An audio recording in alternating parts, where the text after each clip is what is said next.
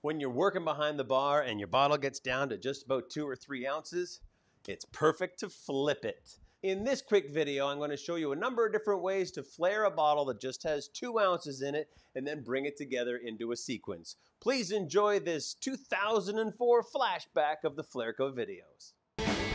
Flippin' Fridays celebrates the Flairco Flair videos from 2004. Each of these videos has over 70 minutes of Flair training content.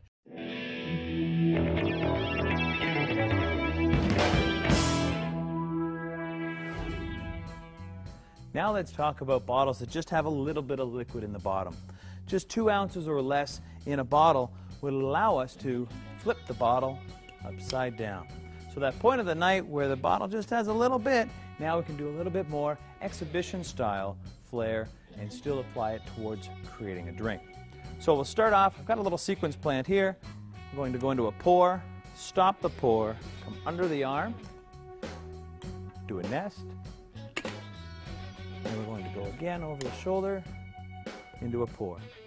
Okay, so let's go through that. Coming up out of the well, I'm going to catch the bottle in a standard grip.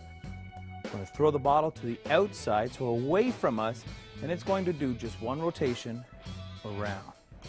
And my hand, all my hand needs to do is throw to the outside and turn back underneath so the bottle will come around. Let the bottle do the work. You don't need to reach and grab at the bottle. So here it goes, both turning the hand, catching the bottle into a pour.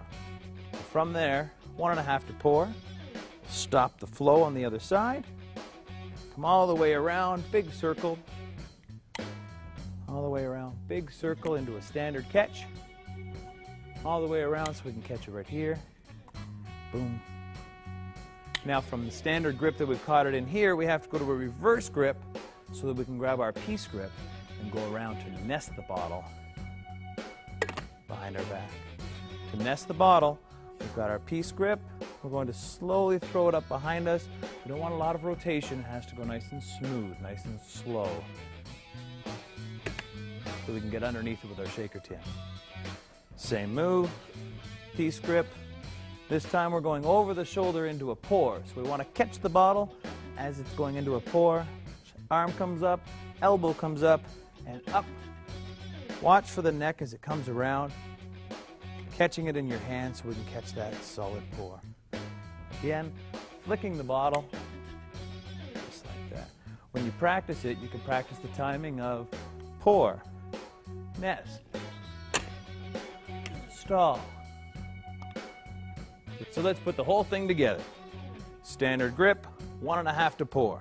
Stop the pour, around, changing to the reverse grip, up, into the nest, grabbing the nest with the piece grip, around, into the pour. Now let's try it with liquid.